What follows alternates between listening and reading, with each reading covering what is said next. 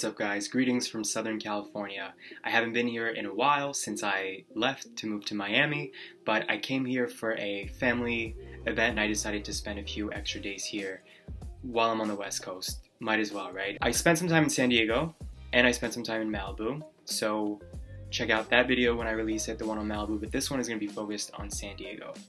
And for those of you who've been subscribed for, I guess, like 2 years or more, you might remember that when I lived here for 2 weeks, when I was kind of like a nomad traveling around, I spent 2 weeks in San Diego, and I had made a video called Gay Dating in San Diego. So I guess this is like part 2 of that.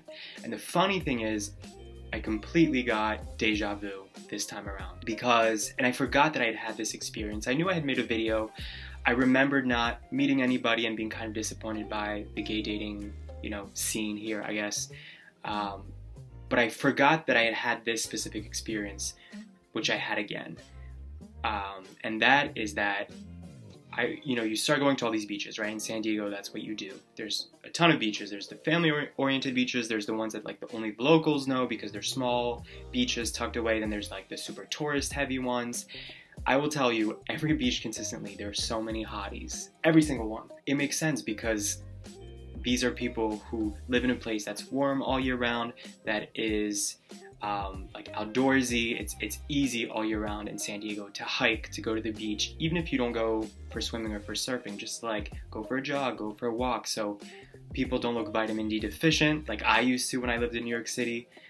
So people just look happy, healthy, and fit. So I was kind of excited, like, damn, like, might meet somebody. And as soon as I went to the apps, that's when the deja vu hit me, and I was like, where are these guys? Like, where do they?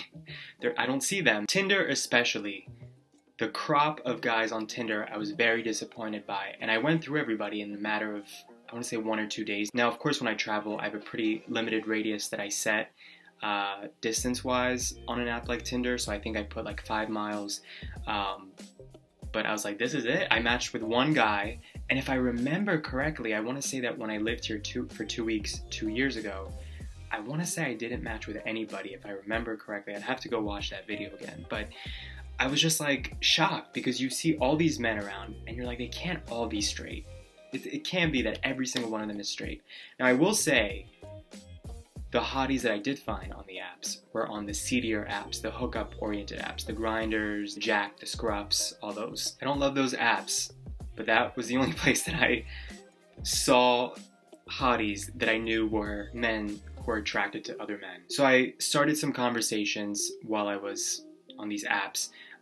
Nothing actually materialized in real life. Like, I didn't meet up with anybody, though I wanted to, much to my chagrin. I was open to meeting guys while I was down in San Diego, but it didn't happen. And I also found that my response rate was very low there, and I don't know if it's because there's so many attractive guys that it's like, there's a lot to pick from, and so they're not that interested. I don't know. One interesting thing though that I noticed is that a lot of the guys who I reached out to or started talking to, literally like the next day, it would say they were, hundreds of miles away or thousands of miles away. So they were just traveling like I was.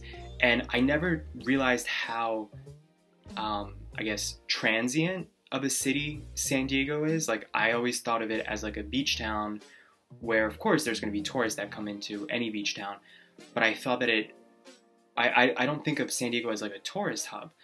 And I left this time feeling that it's actually more like Miami where I live than I realized, in that there are seemingly constantly people in and out, making a trip through Southern California, I guess like I was this time around. So it's ironic that I left New York City, a few years back, partially because of this reason. I felt like it was this revolving door where there's just so many people that it's like you're always moving on to the next thing, where it feels like connections with people are more likely to be superficial because it's like in and out. There's always a new crop coming in. There's always people leaving the city, moving to the city.